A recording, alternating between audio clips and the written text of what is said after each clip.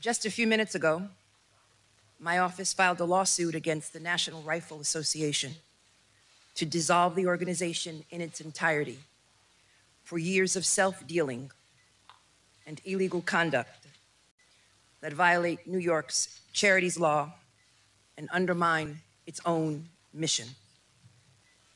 The NRA's influence has been so powerful that the organization went unchecked for decades, while top executives funneled millions into their own pockets.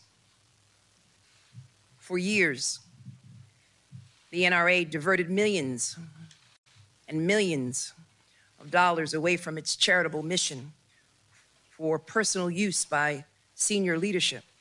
The central figure behind this scheme was none other than Mr. Wayne LaPierre, the national face of the NRA, who was entrusted with running its day-to-day operations.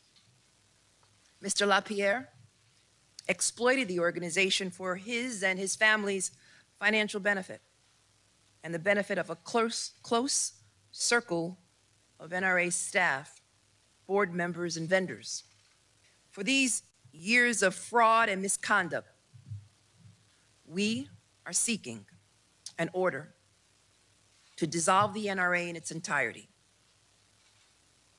to require Mr. LaPierre, Mr. Phillips, Mr. Powell, and Mr. Frazier to make full restitution for funds they unlawfully profited in salaries they earned while employees